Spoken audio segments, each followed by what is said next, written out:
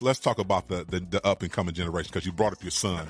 Do you think there's a disconnect between some of the vets like yourself, and we got the Bizzles and the Daytons, and we can go down the list. Do you think within CHH community is there a disconnect between some of you guys, the vets, between the up and coming artists? I think there's a connection and there's a disconnection as well, but I think the connection is bigger because we're all under CHH.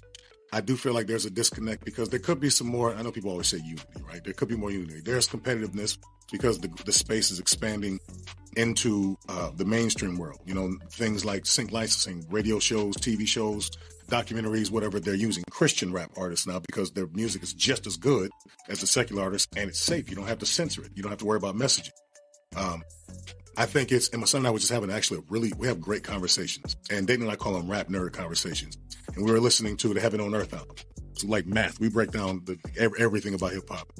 But, my son and I, he makes really good points. And I love this about him because he's an old soul. So, he produces and he produces, and his sound is almost like he grew up next to me in the 90s. But he's 23 years old. But he can also do the same thing, if not better than every hot producer, the same sound they're doing now, but he can make beats that sound like Pete Rock might have made it, might have touched it, or DJ Premier might have touched it, And he made a good point. He said, this is something that, so I told him, listen to the album. And I'm like, okay, I think it's dope. It's not for me, but I think it's dope. He said, well, someone who might listen to a Lil Uzi Vert can listen to this instead.